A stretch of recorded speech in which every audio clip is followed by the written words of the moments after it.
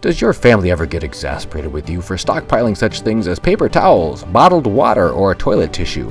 Well, they certainly can't object to you stockpiling money. Silver, the only money recognized by the U.S. Constitution, and your first 10-ounce bar of pure silver can be had at spot price with no premium by going to sdbullion.com/rp. And when you buy it that way, you'll be supporting Reluctant Preppers as well by going to sdbullion.com/rp. Thanks. This is a quick update to thank you for building our number of patrons to 70 and growing on patreon.com/ReluctantPreppers. Soon, when we reach 100 active patrons, we're going to start sending out a 1-ounce U.S. Silver Eagle each and every month to one active subscriber, so you don't want to miss out on that. Please help us grow by subscribing today at patreon.com/ReluctantPreppers. As a responsible person with growing concerns for your privacy and personal liberty, you want to know where we're headed and what you can do about it. We ask the experts what you need to do to take prudent and responsible action to safeguard your family's wealth and well-being, and what basic first steps will help you to be aware and prepared. ReluctantPreppers.com. Welcome back, Reluctant Preppers. We have a returning guest for the second time tonight. We're going to have Kevin, who is the founder of the widely followed site Survivalist Boards and the RuralPrepper YouTube channel, is visiting us on Reluctant Preppers to talk to us about whether we're going to see a tidal shift in constitutionally guaranteed personal liberties restored to us by the current administration and some moves they're about to make, or whether we're actually about to see, partly because of that, a big upturn in resistance and potentially unrest that comes from concern by forces that are more interested in statism and politically correct advancement of those ideals and not constitutional liberties. So, Kevin, thank you so much for joining us here again on Reluctant Preppers. Oh, you're very welcome. Thank you for having me. The last time we had you on, we talked about some trends of loss of freedom to pass on wisdom and knowledge and skills to our children and grandchildren, and we entitled that video, if people want to go back to it, it says, "We're now forbidden to learn what our grandparents knew."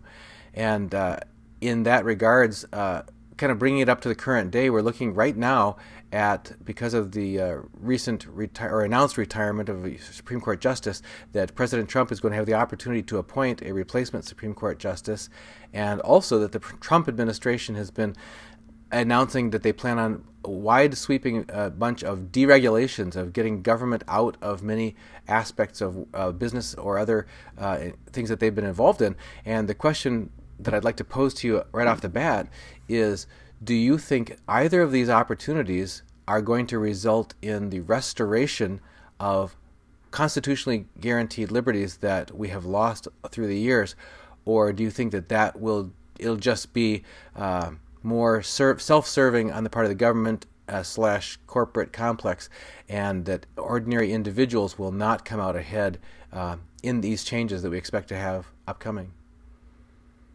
I think it's going to be a mixture of both. I think it's going to be a mixture of both. We do need, as much as I don't want to say it, we do need government regulation in some aspects of industry. Is that studies have shown that there's no lake, no body of water anywhere in the world that is not contaminated with mercury.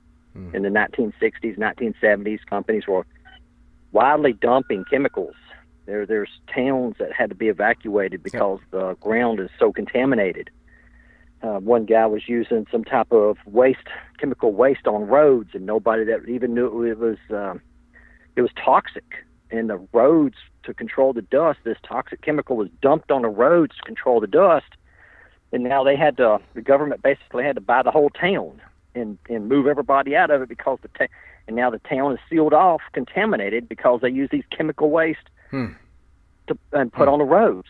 So yes, I think that some aspects do need a little government regulation, but excessive regulation, such as like firearms. I mean, the vast majority of our gun laws are from the 1930s, 1934, I believe it is. It just doesn't. The laws a lot of these outdated laws need to go. So yes, I see some parts of it that we're going to get a slightly left-leaning justice out, and maybe we can get a slightly more right-leaning justice in and get some of our rights restored. And in that regards, I mean, what particular rights come to mind that you think would be of the most value and the most interest to people who are really a preparedness mindset? NSA spying, mostly. There was a recent article that came out, the Patriot Act, and there was a recent article that came out and said that there were cell phone scrapers all over the nation, like one in Dallas, and just scraping cell phone data. Mm-hmm. The NFA having to have a license for a short-barreled rifle, having to have a license for a silencer. It's like, if the government's not spying on you in some way, they're trying to tell you what you can and cannot do.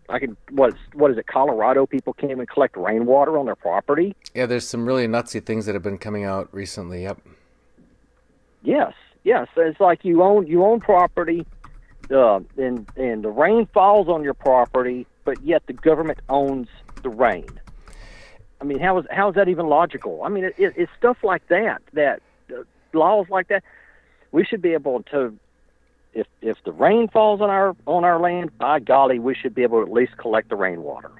If somebody wants to smoke a little weed in the privacy of their own house and to use the liberals' terminology against them, hey, whatever somebody does in the privacy of their own home is none of the government's business. On the topic of rainwater that you just mentioned, the viewers on our channel who have seen that we recently published a video called How to Stay Healthy on Vacation, we just came back from a trip to Bermuda, which we had never been to before in our life, and I kept asking a tour guide that was taking us across the entire island for an all-day tour. I said, why are all the roofs, they look the same, and they look very heavy and everything. She said, I'm going to tell you about that later. I'm going to tell you about that later. And she finally told us at the very end, they're made of limestone, the same as the walls of all the structures, all the homes and all the businesses are made of limestone, which is all of Bermuda is the top of a seamount, which is made of coral and limestone. And the roofs are made that way because, number one, that's hurricane proof, and number two, they use them as rainwater collectors. There's this terraced step design of their roofs, and they use them to capture rainwater, and every house has a cistern, and their official emergency survival policy when a hurricane comes is everybody hunkers down and shelters in place in their own home, and they're expected that their home will hold up and they'll have all the water they need to drink because everybody's got that. So it's kind of really different from Yes, and then people in I think it's Colorado. Correct me if I'm wrong, please. They can't even collect the rainwater. They're totally dependent upon the state for even their drinking water. Yeah. How are people supposed to be self-reliant if they can't even collect their own drinking water? Exactly, the basic stuff of life. And when in exact opposite. Previous vacation that we went on was to Israel and Palestine. When we visited went across the border and went into Palestine to visit Bethlehem. This was actually the day after Christmas, on the 26th of December. And the guy who was taking us around there was telling us about the plight of the people. And he said, look, all of our power, electric power, comes from Israel, and they can cut it off at any time. And our water comes from Israel, and they can cut it off at any time. He says, and our money, we have no control over that. He says, what kind of they say, we're our own state, but what kind of a state are you if you don't have control over your own power and your own water? And you can bring it right down to the domestic castle of the household and ask the same question that you are asking, is what kind of sovereignty do you have if somebody can cut off your water? And you won't last just a couple of days. Water is the foundation of life. We have to have water. Somebody cut off your water, then. So my dog came over. Oh, that's great. I interrupted you. You were on a roll. You were talking about the kinds of rights that you would like to see restored. The getting rid of the NSA spying, getting rid of the Patriot Act, getting rid of the need for government approved licenses if you want to buy a short-barreled rifle or a silencer, being able to collect rainwater on your own property. For an example, yes, sir. Anything else come to mind? Yes, sir. It's national security. Like, let's just take for an example of the current immigrant crisis of people coming across the border with children, and how do we even know that those are that person's child? Yeah. that if they come across that, it could be somebody, the child they could have kidnapped, that somebody could walk across the border, and previously, if they walked across the border with a child, they were free to let go. That They come on through. They couldn't detain.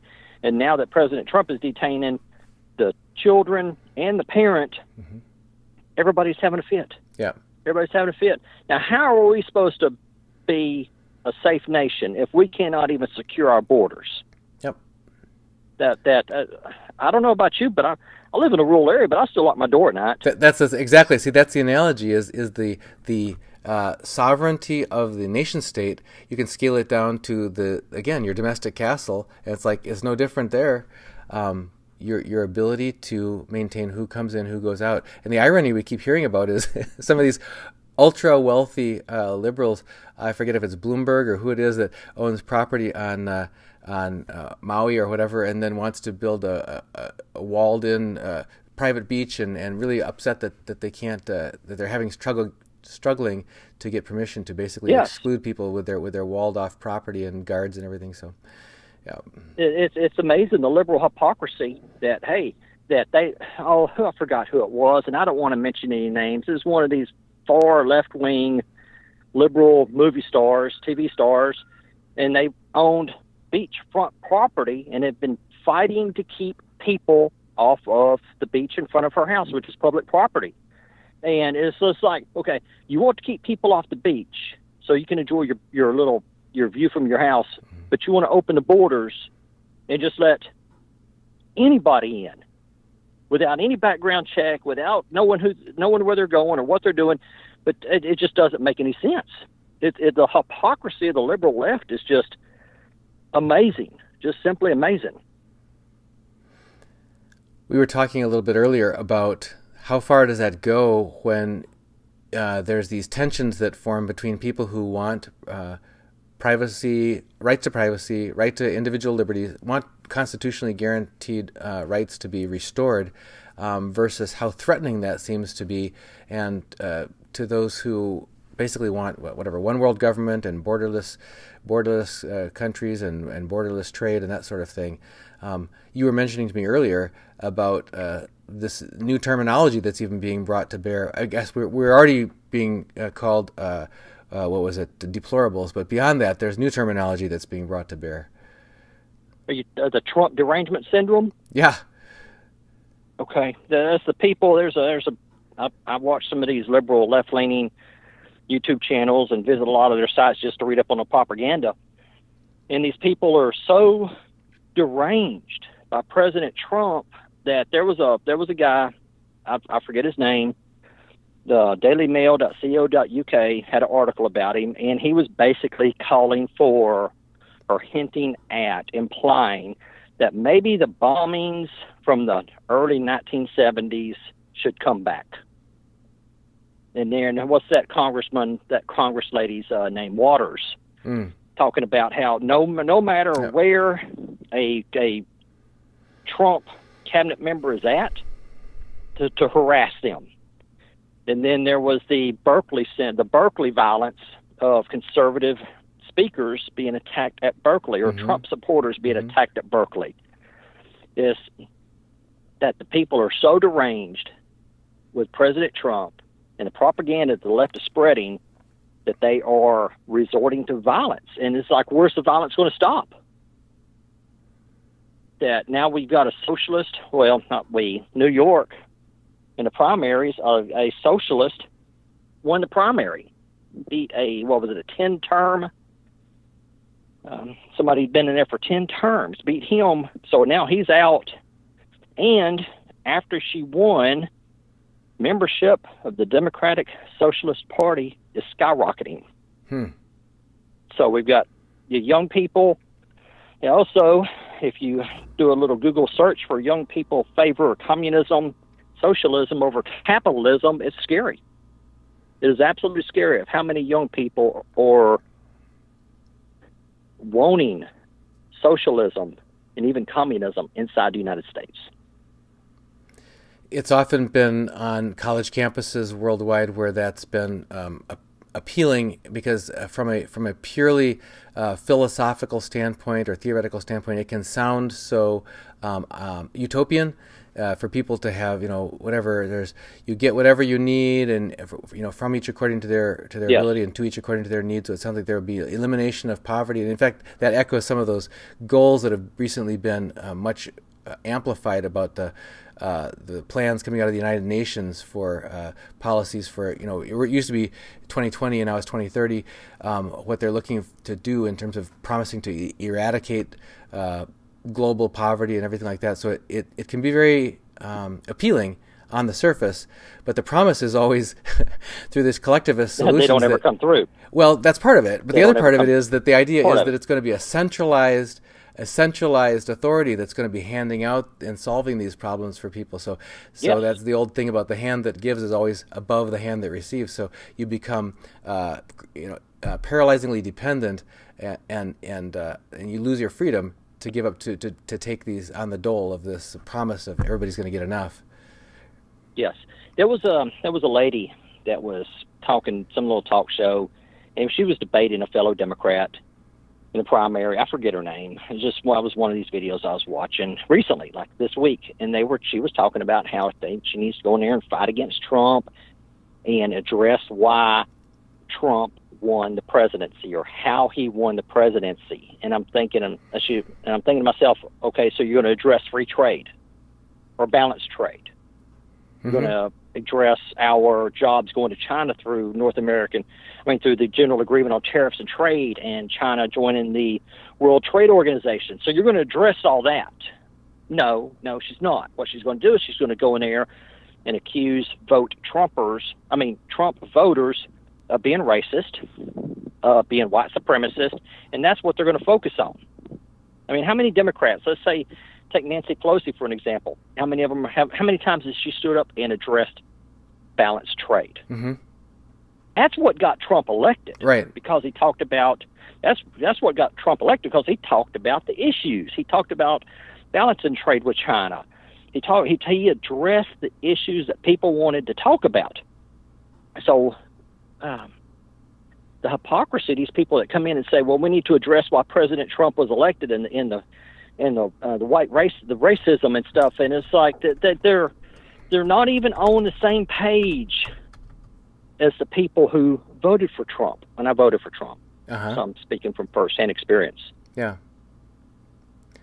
Right, and you mentioned earlier about this permission, the self-granted permission to use. It's one thing if you're going to use, say, nonviolence to say I'm going to protest by opting out of the system, or I'm going to refuse to cooperate with this. But it's a very different thing to say we're going to use force and bullying and coercive tactics to jam and to even attack and to persecute people who don't agree with us. And recently we had Sarah Huckabee and her party that she was with chased out of a restaurant, and not even that, but pursued down to the next restaurant and harassed there as well. And having done no misconduct in that place, not asking them to provide her any services that they weren't also providing to any other client, but it was her person itself. It was the fact that they associated with her unacceptable thoughts and actions elsewhere, and saying we won't serve you in this establishment because of the kind of person you are, not because of anything you're doing here.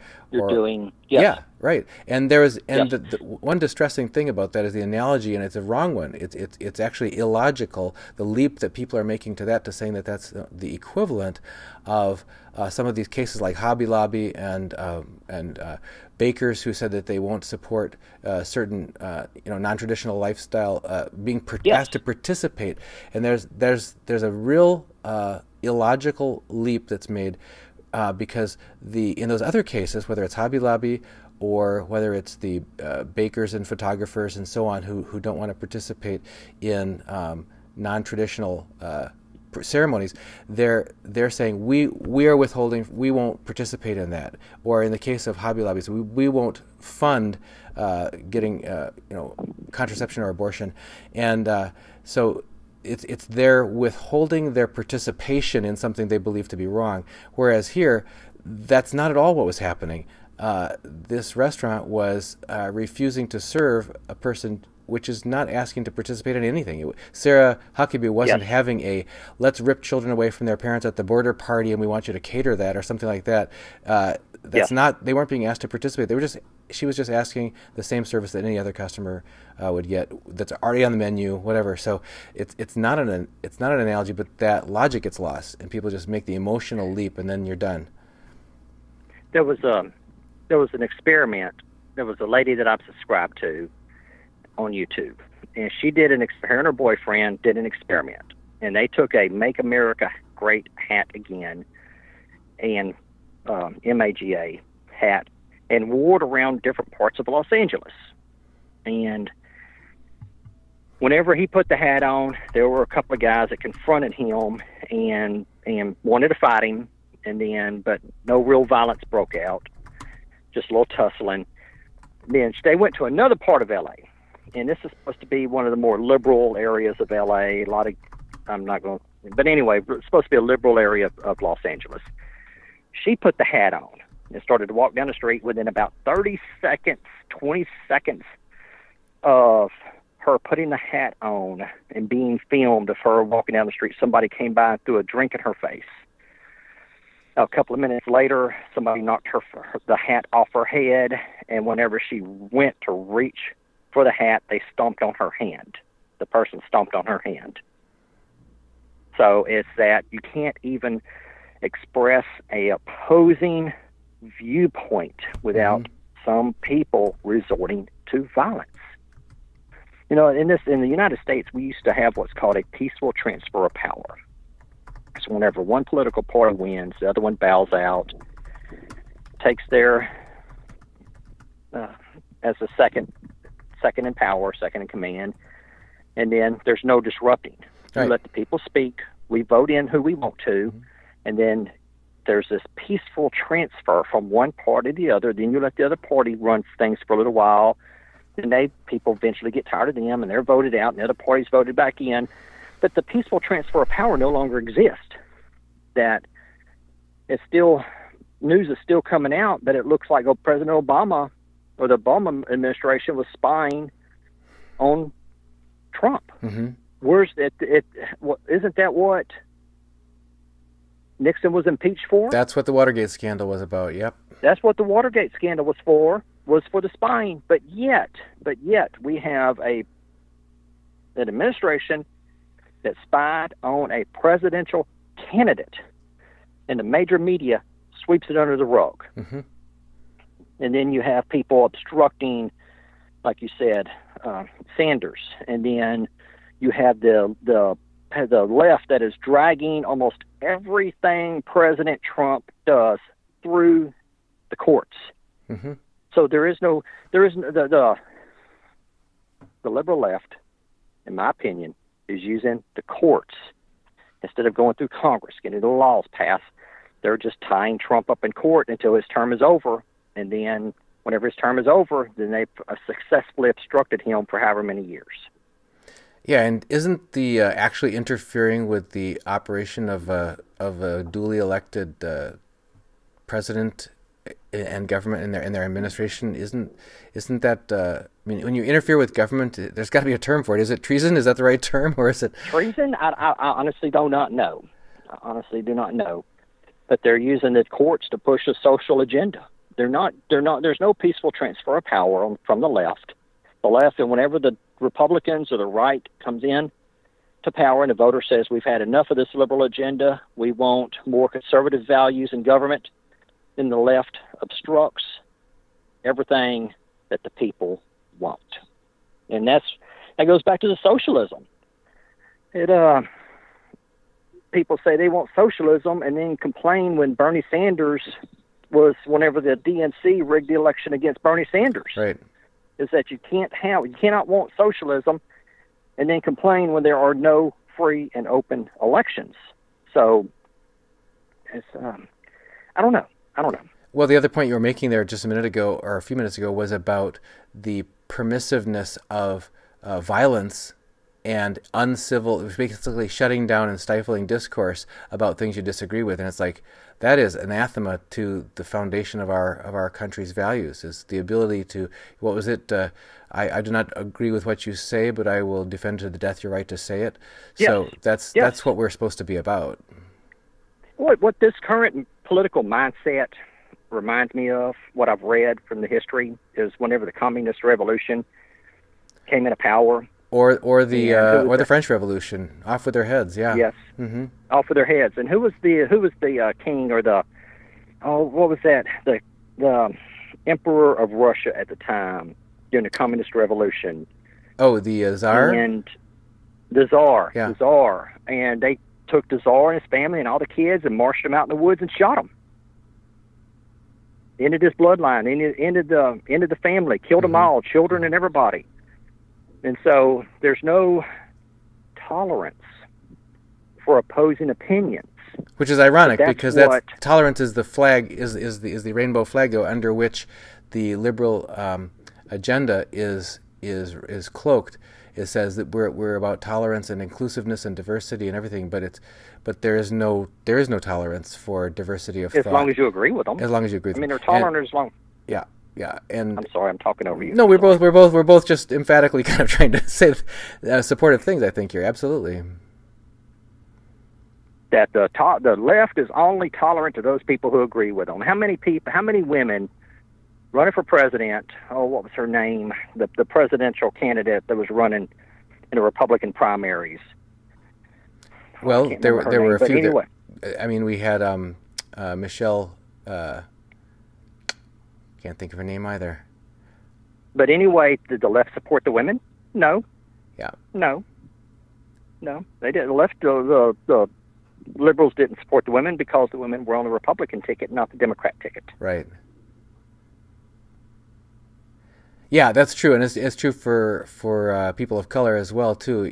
It's important to be either a female candidate or a minority candidate, but only if you're going to sign up for the liberal leftist agenda. If you come out with conservative values, then no, you have no right to be there. Yes, right. If you have a conservative values, then you're a racist, a xenophobe, Muslimphobe, or Islamphobe, and your opinion doesn't count. And the next question, if it's okay to bring this up, sure, is how far, if now that President Trump is going to elect another Supreme Court justice, if the left already feels this way, and they're already attacking people at Berkeley, harassing Sanders, harassing other members of Trump's cabinet, how long until the left starts shooting people or bombing? That's what this guy wrote an essay, and it was talked about on the dailymail.co.uk. And he hinted that maybe it's time to bring back the bombings from the early 70s. Then he was talking about how Trump is pushing people with his racism, and it's this leftist propaganda, and people that buy into that propaganda. Like who was it that used the rifle and shot the Republican baseball players? Oh, what right. was his name? I don't remember the name, but you're right. Yeah. Yes, so the shootings are already happening. We've already had somebody open fire on a group of Republican lawmakers at a baseball field. Right, and I looked it up while we were talking. Michelle Bachmann was the name of the presidential candidate in 2012. You were trying to describe earlier. Yep. Or 2016. I think there was one also in 2016. Okay. That was running against Trump for a little while. But I think she may have bowed out. But anyway, so no, we've already had shooting. We've already had somebody open fire on Republican lawmakers at a baseball field. And where's the liberal left calling for gun control? They dropped that one real quick. As long as it's shooting, it seemed like after that shooting of the Republican lawmakers, as long as they were shooting Republican lawmakers, there was never a mention of any gun control. Shoot anybody else, gun control. That's what it seemed like. Were you thinking of Carly Fiorina earlier? Yes. Yeah. I recognize that name. Okay. Yeah, so that's a real serious concern, because the loss of social discourse and civility and basically, and other people have talked about this, is when the and people have talked about Obama being a student of Saul Alinsky's, who is a pro activist in favor of even violent means to gain sympathy for your cause back in the early days. And when people point out that when your leaders become disobedient, then the idea of disobedience and misbehavior becomes thinkable in the minds of the common people. So now you have a whole generation growing up thinking that that's permittable. And then you have the major media promoting the anti-conservative, anti-right propaganda, that they're teaching young people that Trump is a racist, and the only reason why he was voted was because the racist voted for him. Everybody that votes for Trump is a racist.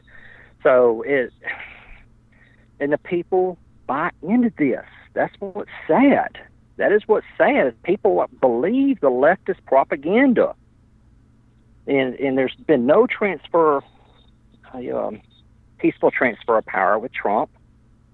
You've got college students attacking Trump supporters. You've got gangs of people harassing Trump supporters. You've got the lady that wore the hat, "Make America Great" hat again, in the liberal area of Los Angeles. Got her drink thrown in her face, her hat knocked off, and when she went to pick up her hat, the guy that was standing there stomped on her hand. Mm-hmm. So that's just one example. The shooting of the Republican lawmakers, another example.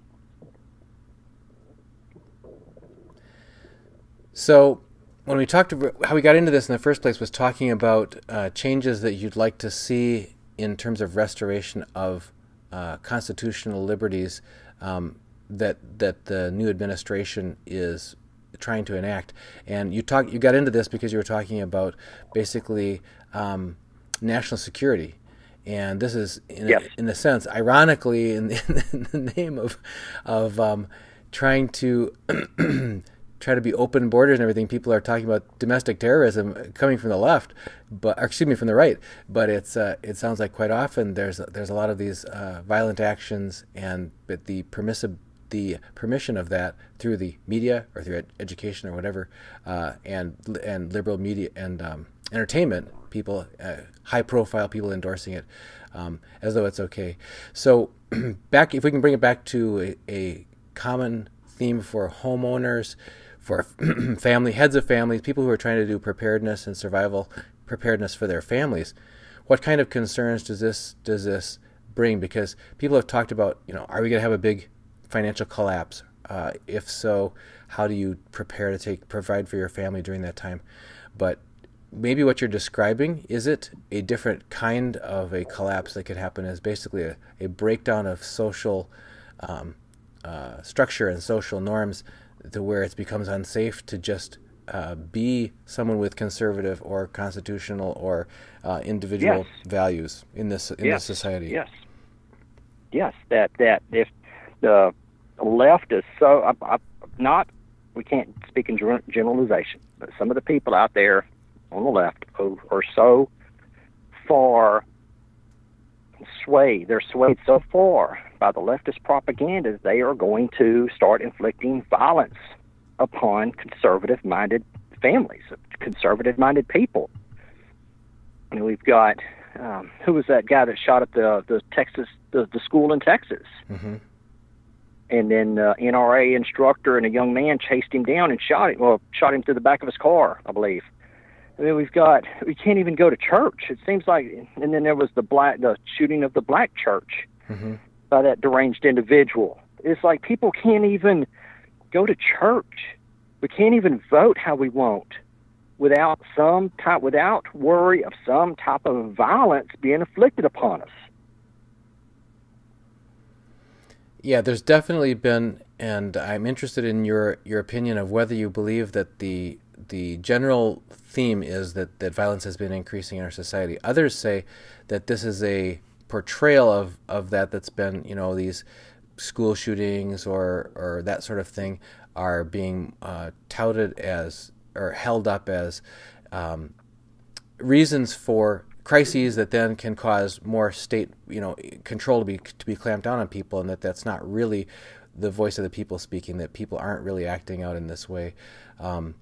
but we've had other guests on talking about the increase in psychiatric medication, antidepressants, and that sort of thing, really causing a major impact in decreasing people's health and safety in the culture. So interested in your opinion about whether you think that this is all being overblown and actually manufactured crises in order to then clamp down with things like the Patriot Act and so on to take away people's liberties, or if you think that is actually a trend of increased violence in society, and if so, what do you think are the driving factors for that? Violence has always been part of our society. It's part of our culture. It's part of who we do. Ever since the first caveman took a rock and cracked another caveman's skull over a piece of food. I mean, violence is. We are inherently a violent creature. Our ancestors did not chase mastodons and kill wild horses and survive through an ice age by being peaceful. That violence has always been part of our society, but as we become more domesticated, more civilized, then that violence I feel is slowly fading away. There's no need for violence anymore. And I believe that a lot of it is overplayed by the media, that just because somebody takes a gun and shoots somebody else does not mean that all gun owners are violent. Sure. Just because somebody takes an AR-15 and shoots up a school, don't blame the gun. There are how many hundreds of thousands of AR-15s in the country, and one or a handful are used in a shooting. So, no, I don't think. I think it's overplayed. It's overhyped. That one person with our internet, that you take one person that's shooting, and now all of a sudden it's all over the news. We're inundated by it. Right. And what I think, my personal opinion on this is that it is a lack of parenting and a lack of socialization. That these young people, these young angry men, or these young men that go out on shooting sprees, like a movie theater or Colorado, or the churches, or the schools, they've been neglected by society. They don't have enough friends. They're not socialized enough. And the experiments say, I'm gonna just get off the topic here for a minute, and then I'll get back on the topic. Okay? You're fine. That there's been studies of like chimpanzees, and they took these chimpanzee babies away from their mothers and put them where they're isolated. The only contact that they had was whenever they were fed, bottle fed. That's the only contact they had. Whenever they were reintroduced to the group, they were unable to integrate back into the group. Right. They developed social problems. They developed violence. And this is seen through a lot of, not just people, but a lot of, even with elephants. The elephants that raised in captivity and then brought back into the wild do not integrate very well with other groups of elephants. They're violent. They're not very well-minded. And same thing with people. I mean, we have kids today. We put them in a daycare. Mom and dad work all day. Come home, see the kids for 10 or 15 minutes. Did you do your homework? Yes, I did homework. Take your bath, brush your teeth, go to bed. Where's the social interaction? Where's the friends? The homework today is just outrageous. Is that the kids can't even be kids anymore. They go home, they come home, they do their homework all night till they're just exhausted. The parents don't have any time for them because mom and dad are exhausted from working. And then it's like we're raising these children. Our children are being raised by the internet. Our children are being raised by YouTube and Facebook and Instagram. Right. And there's the amount of social interaction has been seriously declining since the innovation of the internet and the smartphone. Right. And I blame a lot of the violence on our culture on the parents that take the time to take the kids fishing. Don't get them a smartphone. Limit their time on the internet. Take them out in the backyard, play some ball with them, or some baseball or whatever. and make sure that they have friends, family time. It's I mean, how many? It's go and say hi to the neighbors, go and visit the cousins, have a cookout, take the kids fishing, take them camping. But I think it's the lack of face-to-face interaction, that mom and dad being so exhausted from working all the time, the kids exhausted from going to school and all the homework, that the kids lack that social integration, that humanity of just being able to say hello to somebody and smile at them. If anybody wants a heartwarming reminder of what things are supposed to be like, you can search Royal Night Father's Day KFC, and you'll see a testimonial by a famous baseball player from the Kansas City Royals talking about what his dad meant to him, and playing catch with him and forming him as a son, and having a father he could look up to, and now him passing that on down to his son and his grandson and so on. So I think that people would like a good reminder of that. It was several years ago. I was out on the Angelina River here near Jasper, Texas. I think it was November or so. I had a little warm front blow in from the south, and temperatures were good, and I was out fishing, going down the river. There's these public camping sites out there. Well, these camping sites, they're primitive camping sites. You only get to them by boat. Okay. Only get to them by boat, right there on the river. And as I'm going down the river, there's a boat out towards the middle of the river, and you see a lot of these foam noodles thrown out in the river. In Texas, they're supposed to be white, so they're easy to see. Okay.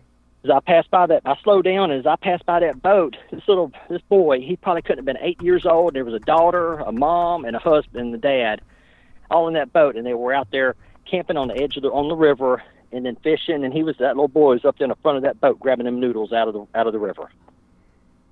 It's like, I tell you what, I hope those kids don't grow up to have any problems, because their mom and dad are putting a lot of time into them.